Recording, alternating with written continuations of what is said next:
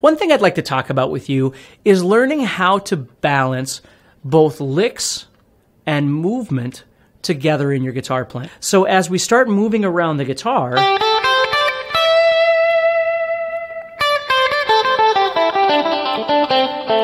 now, right now I'm just playing an A minor pentatonic. I'm just using the same standard A minor pentatonic scale, but I'm just using it across the entire fretboard, which again, obviously is very important to learn how to do to get some creative freedom to move across your guitar this way and not just play this way. As I'm meandering, as I'm moving around, I might decide that I've come across a spot where I want to do a lick, which if you think about it, what a lick really is just a repetitive idea. It's creating something that you're going to do repetitiously over and over and over.